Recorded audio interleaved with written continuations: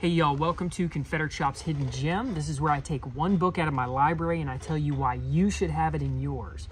So this past week, a good friend of mine, somebody that has had a tremendous amount of influence over me and my mission here at ConfederateShop.com and Crossroads Country Store, John Vinson, stopped by the shop. Now, you may have heard that name because he has written the book Southerner Take Your Stand, Defend Dixie, and he's also been featured in our newsletter, writing various essays and other selected writings. But he stopped in and he gave me a box of first edition copies of Southerner Take Your Stand, and I was super excited when he did so. So that is going to be this week's hidden gem. Now, these are limited. I do not have a whole lot of them, and you never know if I'm going to sell out right away or not.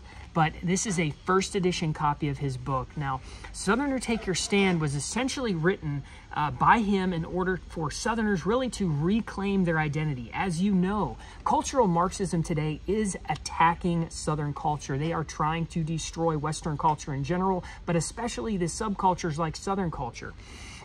Now, John is going to outline the four pillars of Southern identity, which are culture, family, community, love of liberty, and love of land. So he's going to expound on those within this book, and he's also going to explain how we can reclaim our Southern identity and how we can preserve our Southern identity into our posterity or into our traditions and into our family in the future. So it's really about how we're going to survive as a culture moving ahead. So the cool thing about this book as well is I had John sign the first 20 copies. So the first 20 copies that I sell this week from our Hidden Gem of the Week are going to be signed first edition copies. But grab this deal fast because I don't think I'm going to have a whole lot of these left by the end of the week or the weekend. So get it now. Like I said, I have the first 20 sales are going to be signed copies. Now, after that, you never know. You might be the number 21 or 22 that purchases the book. It won't be signed. I'm sorry if that happens. So get it now while you can.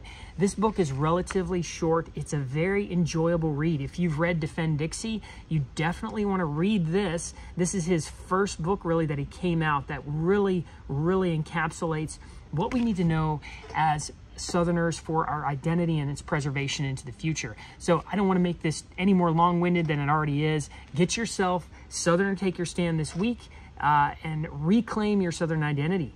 Thanks for watching.